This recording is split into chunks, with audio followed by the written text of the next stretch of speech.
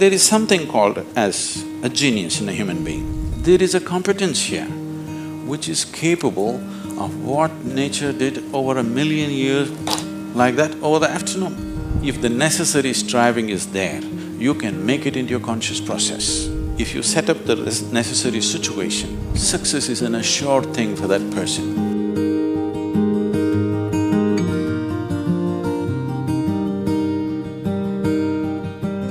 Small things or big things, it doesn't matter. In every single act, a human being longs to be successful. Life is an infinite number of doorways. If you are very diligent, you will open a few of them. If you're brilliant, you will open many of them. But if you're truly vibrant, then they will open for you. The process of being successful becomes so complex for people that why they're working towards it is generally completely forgotten, and they will start evolving concepts of success, all kinds of concepts. What is being successful? I would like to… Can I tell you a joke? You're looking so serious.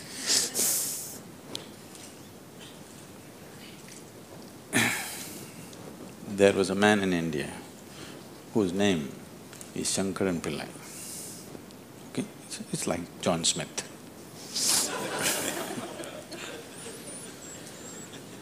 His son came to United States. Obviously, an Indian young man means he's a software engineer. He went to Texas, Houston and started working there. Then he fell in love with a white American woman.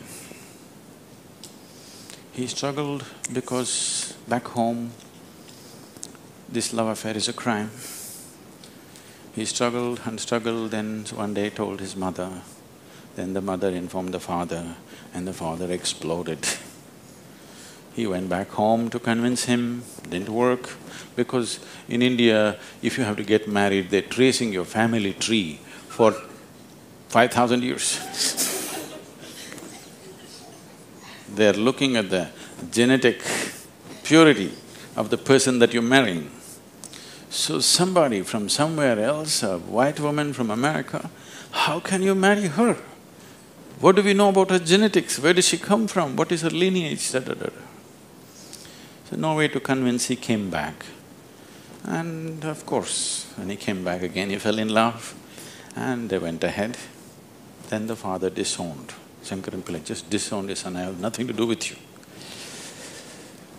But years went by and they had a boy. And the boy's picture from the day he was born, it was on the Facebook, and the wife sticks it in his face, and the little baby, and it is growing up every day and all the things. Slowly, you have disowned the son, but the grandson is a different matter. Slowly, within a matter of 1-2 years, he completely fell in love with this little baby that he has not seen. Things happened and people started coming from America, those who were traveling. Oh, you must see your grandson. You not seen him? Oh, you must see him, this is the fruit of your life. Slowly it caught him. Then he decided he's not going to see his son's face. He'll come to America and only see the grandson's face. And of course he's not going to look at that white woman. Then he came to America and a 7-year-old boy, full of energy, they're living on a small ranch, he's all over the place doing all kinds of things. He completely got washed away by this little fellow. Then this little boy one day said, "Grandpa, come, I'll show you my archery skills." He took him to the barn inside and he went into the barn and there he saw 8 targets, all of them with the arrow in the bullseye. Shankaran Pillai looked at it and then he thought, oh, this is my grandson. He thought of all the great legendary archers of India, Arjuna and Ekalavya and he saw the future, all the Olympic gold medals falling from the sky. Then he asked for "From what distance did you shoot?" The boy said, "From 20 yards. "What? From 20 yards, 8 targets, you shot them dead on, bullseye? How do you do this?" Then the boy said, "Grandpa, I first shoot and then paint the target." So, these concepts about being successful can be very crippling. And I've continuously been with people, they've reached a certain point of success and their concepts of success are not fitting, their life is not fitting into their concept of success and it's breaking it and they think something is going wrong. It is not going wrong, they're just getting better, situations are pushing them on, but their concept is breaking up, so they're suffering their success. You will see any number of people going through these kind of things. When we talk about success, I'm sure all of you must be already having plans as to how to unfold this success in your life. Made your plans. Plan is good. But plans again can get caught up in things because you plan from what you know today. Nobody can plan from something that you do not know. Your plan means it is an exaggeration of today as a tomorrow. Right now you're here at a certain level, now you think, my plan means this must be 10 times more in this many years or whatever, or 100 times or 1,000,000 times or whatever. But plan is just essentially an exaggeration of what is today. Maybe there is a certain logic to it, maybe there is a certain understanding of the logistic attached to it, but essentially it's an exaggeration of today. That means in many ways it's ruled out whatever other possibilities which are not yet in your experience. In Pennsylvania, you heard of the Pennsylvania floods? Pennsylvania has floods, you know. It once happened, a big flood came and water started rising in a small town and it rose up to the house is getting submerged. So 2 young boys got onto the roof of their house and they were sitting there. And then they saw a hat going up and down in front of the house. One of the boys asked, "What is that? Why is that hat going up and down?" So the other boy said, "Don't worry, it's my dad. Yesterday night he got into a fight with my mom and took a vow, hell or high water, I'm going to mow that lawn."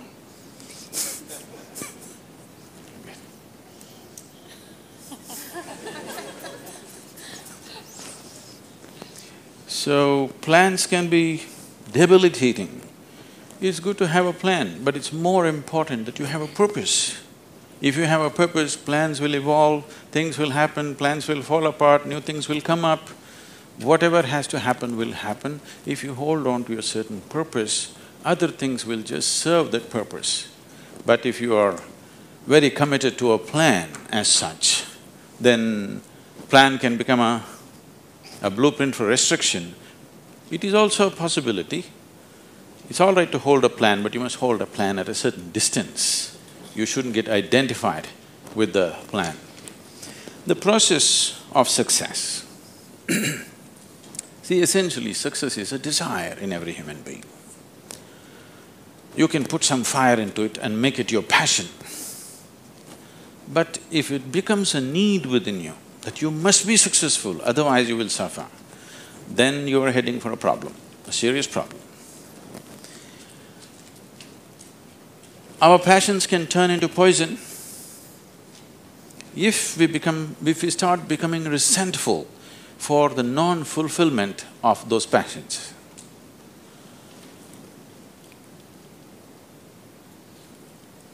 When I say turning into poison, today there's substantial medical and scientific evidence to show that if you become resentful, when you resent something, when you're angry with something, when you're frustrated with something, we can medically today check, we can do a little bit of blood work and show you're actually putting poison into your system. These are poisons that you drink and you hope somebody else will die. Life does not work like that. If you drink poison, you die, and it's fair. It's very fair, isn't it? If you drink poison, you must die. I drink poison, I want him to die. It doesn't work like that. So these emotions always take away the fundamental ability. See, there is something called as a genius in a human being. Every human being has it, every human being touches it at some moment of life. But the question is, how often do you touch it? That's a question. You sparked once in your lifetime. That's not good enough. You must be sparking all the time, isn't it? What is genius? There are many ways to look at it. One simplest way to look at it is, when we say intelligence, we are always thinking logical thought. No, logical thought will be meaningless probably in another 25 years, because your computer may be able to explore all the permutations and combinations of logical thought much quicker and better than you can do. So touching the genius means there's another dimension of intelligence within you. What did you have for breakfast? Chicken in salad. See, he ate a chicken. Over the afternoon, this chicken has transformed itself into a human being. If you ask Charles Darwin, how long does it take for a chicken to become a human being, he would talk in terms of millions of years. Here he is. Over the afternoon, he transforms a chicken into a human being. So there is an intelligence here, there is a competence here, which is capable of what nature did over 1,000,000 years, like that, over the afternoon. Only thing is, this is an unconscious state of intelligence. Whatever is unconscious, if the necessary striving is there, you can make it into your conscious process. In your conscious process, if this intelligence, even a drop of this intelligence is available to you, suddenly life will spark like it's a magic. What everybody slogs for, you can just simply do it. Now when I say intelligence, always people would think this.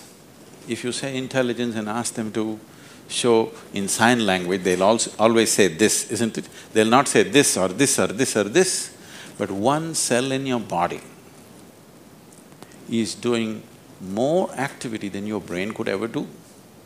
One molecule of DNA is doing so many millions of functions in a minute that you can never ever figure it out. Yes or no? So in yoga, in the yogic systems, in the yogic sciences, we never look at anything as mind. There's no such thing as mind. There is a physical body and there is a mental body. So you learn to think through your body.